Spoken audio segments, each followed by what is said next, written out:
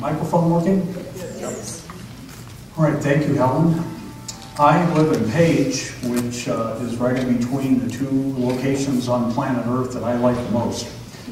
Lake Powell, Glen Canyon National Recreation Area, and Grand Canyon. These two parks are very different though. In one case, in the case of Grand Canyon, we tried to leave it alone, leave it the way it was given to us. And in the case of Glen Canyon, the story's been a little different.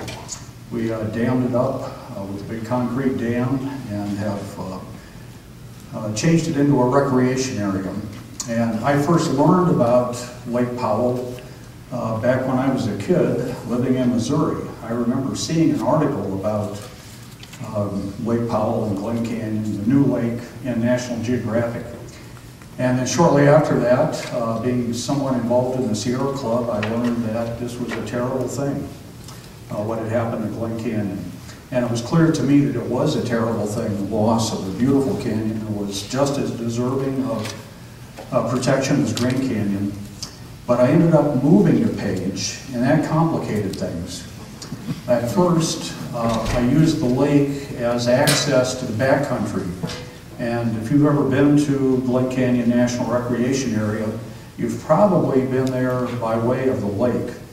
But 87% of the recreation area is actually dry land, and most of that is wilderness.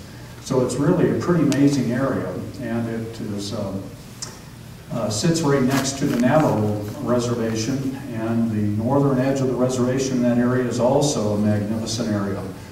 So I have, please don't tell anyone outside this room, I have come to like Lake Powell. It's kind of an embarrassment, but it's a magnificent place. So I really divide my time between two very different parks, Grand Canyon and Lake Powell. I also work in Vermilion Cliffs quite often, and to a lesser degree up in Bryce, but mostly it's on the lake or it's in Grand Canyon. And I've been very privileged to have experienced Grand Canyon in a lot of different ways, which I want to tell you about tonight. Some of them have been sublime experiences, and some of them have been totally ridiculous. So I have a little bit of both of those types of experiences. Okay.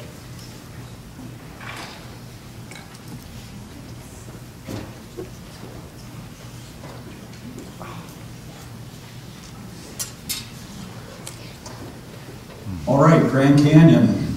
I feel like I'm preaching to the choir a little bit here, since many of you know this park already, but just a couple of things that I think are important.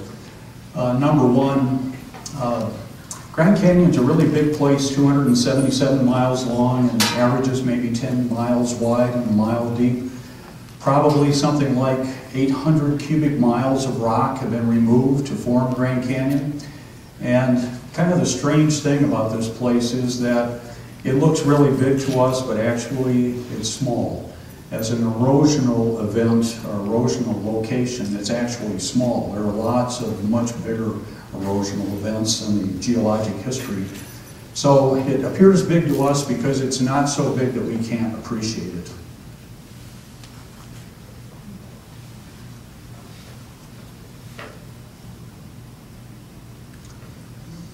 I started my photographic career in 1972. I had been interested in photography for a long time, but in '72 I was working at Kitt Peak National Observatory and took a picture of a lightning storm over the observatory.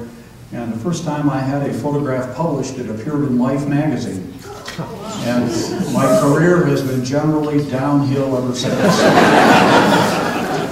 But I still have an affection for taking pictures of lightning storms, although I kind of lost some of that enthusiasm after a couple of close calls. This wasn't particularly close, but one time up on the top of Vishnu Temple we had something that was too close. This was taken near the Yavapai Point on the south rim, and you probably recognize the silhouette of O'Neill Butte. This is above South Canyon on the rim of Marble Canyon, January. From river level, this is taken at Granite Falls Rapid, and when you're camped there at Granite Falls, you can look up through a notch in the cliff and see the North Star. By the way, the North Star Polaris won't always be the North Star. Earth's axis has a wobble in it, and right now Earth's axis is aligned with that star pretty close. It's about a degree away, and in fact the wobble of the Earth's axis is carrying it even closer to an alignment with Polaris, but that will only be true until 2105, and then it begins to leave. In the future, some kind of imaginary North Star will be up near where Vega is and Deneb. This wobble takes 26,000 years to complete. So this picture isn't always possible.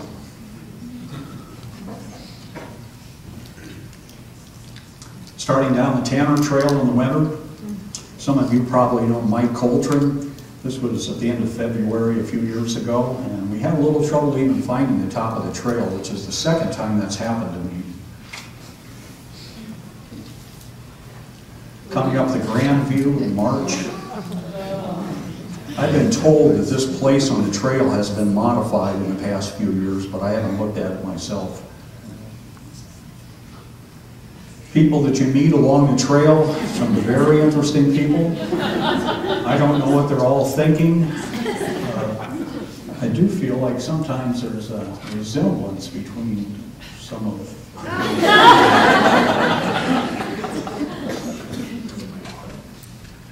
I've even twice seen, I guess you would call them hikers with crutches on the Bright Angel Trail. One time hiking into Havasu, I got a very early start. I thought I was the first one going down the trail, but there was this three-wheel vehicle out in front of me, and I couldn't imagine what it was, but it was kind of a four-wheel drive stroller. These people were headed down to Sublime. My nieces used to hike in Grand Canyon when they were very young, and they had certain equipment that always had to go, a teddy bear and a squirt gun.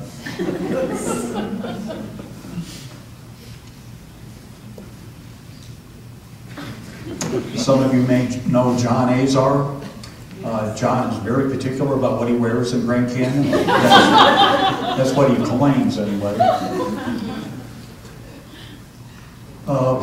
Kind of the best part of my life, I think, were the years where I was very fortunate to hike with George Steck.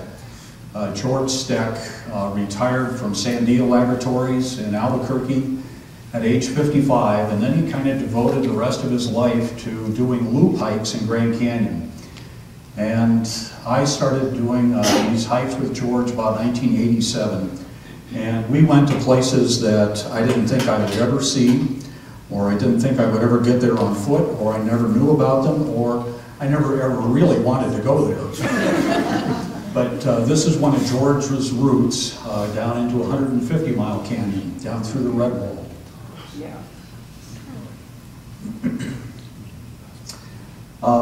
Twice we went down 150 Mile Canyon, and one time turned downstream and exited the canyon through Tuckup. Another time we went upstream, headed towards Kanab Canyon.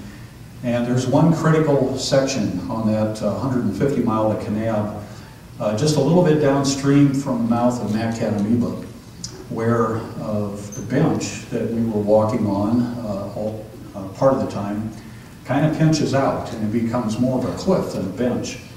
And this was where we had gotten too low, and we were having to make our way upwards to get to this place. It was a critical location. And the route comes across here like this. At the time, George was in his 60s when we were doing these backpacking trips. And it was wonderful for me because at the time I was carrying a 4x5 camera. George, at that age, was not all that fast, and I found that I could fall behind and do some photography and then catch up to these guys again. But this was quite an experience doing these kinds of trips in Grand Canyon. The route into Elks Chasm,